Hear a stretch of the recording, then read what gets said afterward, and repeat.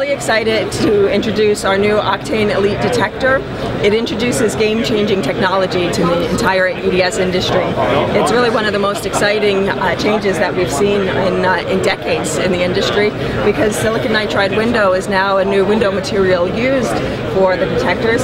It offers several advantages.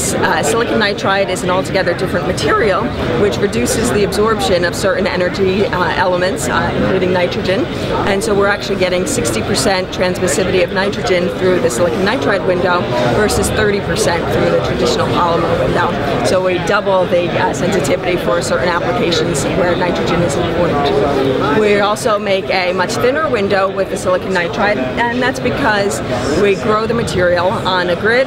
With that, it's a rigid ceramic material. It can be much thinner, which increases the passage of X-rays through the window material.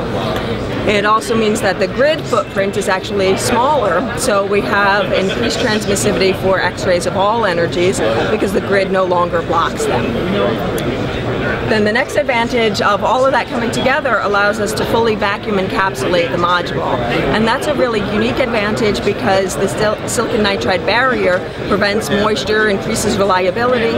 It also holds a better vacuum, which means that you get less absorption of X-rays going through after they pass through the window and hitting the sensor.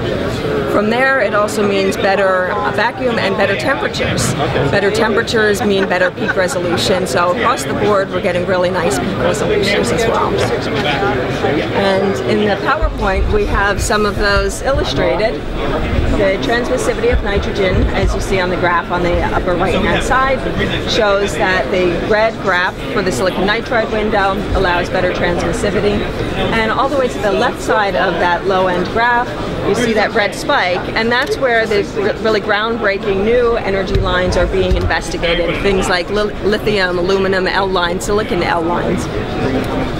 Also, the window grid material is that honeycomb shape, or the hexagonal grid arrangement, and it has a lesser blockage compared to the traditional polymer window.